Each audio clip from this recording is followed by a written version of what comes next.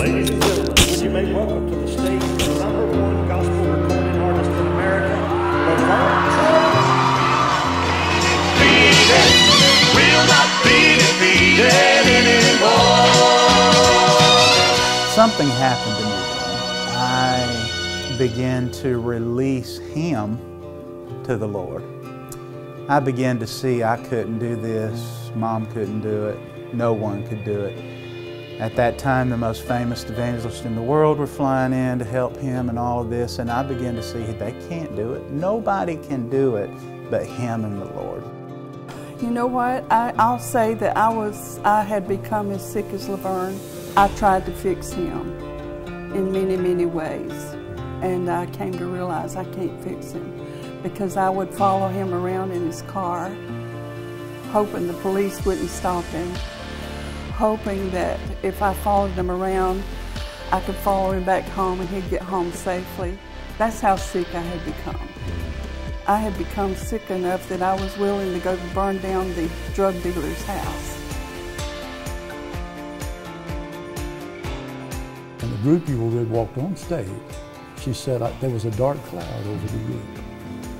And she said, I started praying because we were a gospel group. She's a Christian. Something ain't right here. What is it? And she said, that cloud sent her directly over you. And she said, the Lord said to me, I've got my hand on this vessel. This boy's a chosen vessel of mine, but he will not do what I want him to. He didn't tell her I was bad. He didn't tell her I was wicked. He didn't tell her I was evil. He said to her, he won't do what I want him to. And because of him, thousands of people are going to hell. I was fasting and praying. I was in our home in Spartanburg, laying on the floor. And I said, God, please, you said, go into all the world and preach the good news to every living creature. Go tell it. I'm willing, but I don't understand something. I don't see how I can go fast enough and live long enough to preach this to everybody on the planet. Show me how, and I will do it. And he spoke to me just as clear, and he said, television. And as I lay there on the floor, I thought, you know, that's it. Through TV, I can talk to everybody in the world. It's possible.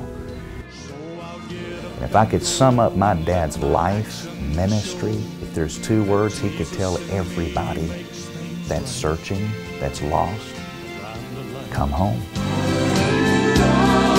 I'm the light